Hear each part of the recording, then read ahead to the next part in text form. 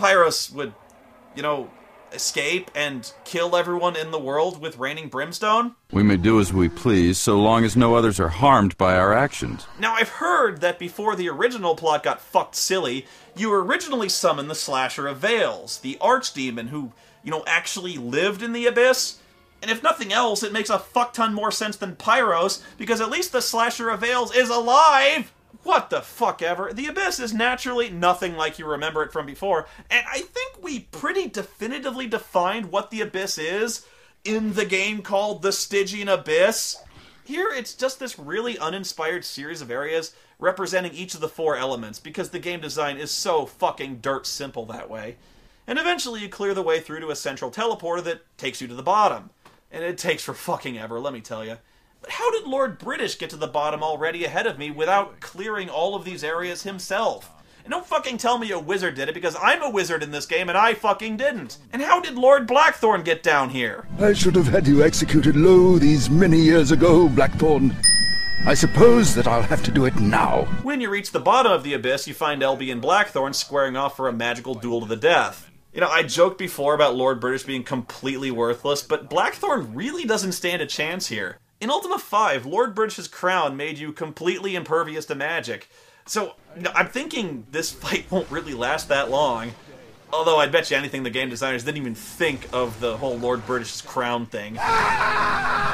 So Lord British just straight up kicks the dude's ass, you get the Codex back, and LB tells you he can send you into the Void to cleanse the last shrine of spirituality, but first you need to consult the Codex. For some reason, because.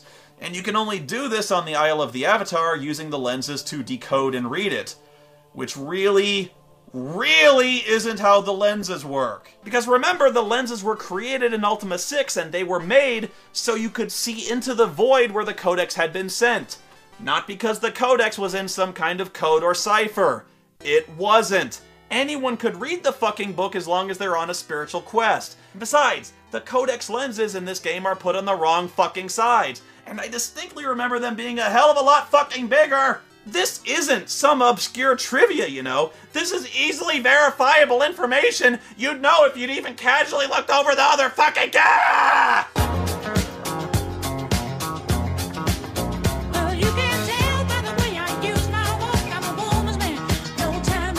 It tells you first to create something called the Barrier of Life in the Guardian's Chamber.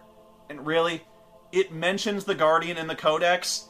This really bugs the shit out of me. Who wrote the fucking Codex, anyway? Where the fuck did it come from? I thought Lord British was the dude who came up with the virtues in the first place. Did the Avatar just never bother to sit down and read the whole fucking Codex cover to cover? Would he just get the Cliff's Notes of the Codex of Ultimate Wisdom? How does he not know all this? And then once you create the Barrier of Life, you cast the Armageddon spell inside it, and hopefully the Barrier of Life contains the spell. Only now, the Armageddon spell is completely different. Now, to cast it, you need all 8 sigils and 3 pieces of a dimensional gate. This is wrong! Why do you keep changing the fucking rules? These aren't nitpicks. These are major fucking cornerstones of the setting that even people who casually follow the series would notice. I can cast a spell that will temporarily realign the moons But that could just be a little wobble. and allow you to travel to the void. Oh, so now the moon gates have something to do with the positions of the fucking moons again. Because that's not how they were operating up to this fucking point. So you go into the void and restore the Shrine of Spirituality. Wait, hang on. Didn't the Guardian just say that the people in Skara Brae were immune to the Column's influence, that they somehow resisted the Column? Wouldn't that mean they kept their spirituality? Am I out of my mind? So if they successfully resisted the Column, why is the shrine corrupted? Fucking oops! You did it, Avatar! When you restored the final shrine, I was given my life back!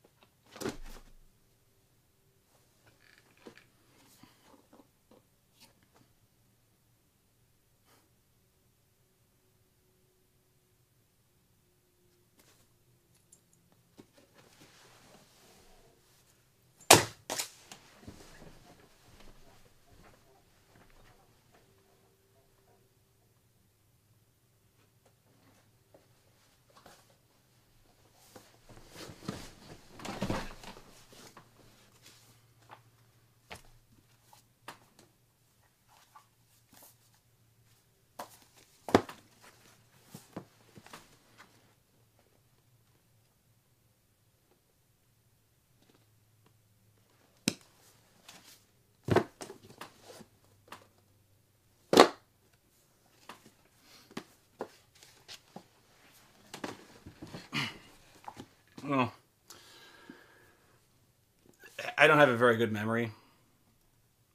You know, I've heard people like can remember the names of their teachers from elementary school. I don't. You know, I'm bad with faces. I'm bad with names, really. And I don't even know how early most people have, you know, memories. But probably one of my earliest memories is around the age of, must have been 3 or 4. We just moved to Arizona, and my dad was an engineer, and we had this new thing. It was this monochrome computer, 5 1/4-inch floppies, and it was the craziest thing because it could do word processing and it could do spreadsheets. And my dad would work from home, which again was this new thing. You know, you didn't have to use a typewriter. So, but when he was at work, my older brother and I would play on it. And we only had one game. It's probably the first computer game I ever played.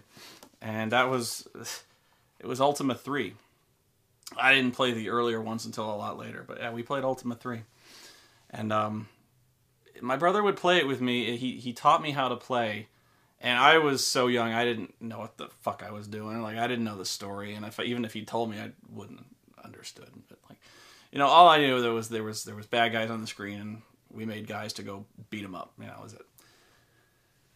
But he'd explain what's going on, and you know, eventually I kind of knew. You know, I knew it's very basic. I knew enough to he'd let me play it on my own. He'd let me play his characters on my own and let me level them up and, you know, just get gold because you needed gold. You know, get the exotic weapons and stuff like that. And he didn't get mad if I got his characters killed, and I did that a lot. And he put a lot of time. We all put a lot of time into this, but you know, I was 3 or 4. You know, it's gonna happen. But we got so wiped out the first time we went into Castle Exodus by the floor. You know, there'd be dragons and demons in there, and they could do this thing that was, your character could be dead or incinerated. And if he was incinerated, you needed like the highest level magic to bring him back. You needed a great holy man. And but the thing that kicked our asses was the floor. We must have gotten wiped out like 6, 7, 8 times. And we played we played everything. We played Ultima 4, and I was older, of course, and he helped me understand the story and how it was different and what I was doing. And I don't know if you believe, it's basically how I learned to read was the Ultima games. You know, I wouldn't recommend it as a course, but that's just how it went. You know, I just read what was going on the screen a lot. It was very simple terminology and stuff like that. It was the first words I was really reading. And it got me interested in all sorts of stuff. You know, it kind of helped shape my interest today. It got me interested in sci-fi, fantasy. I wanted to read more about characters like this, what was going on.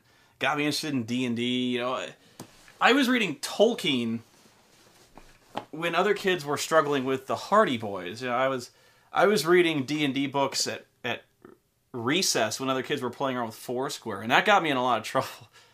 But my older brother and I, we must have played everything up to Ultima VI while we were living under the same roof. And then he moved away to college. He moved away.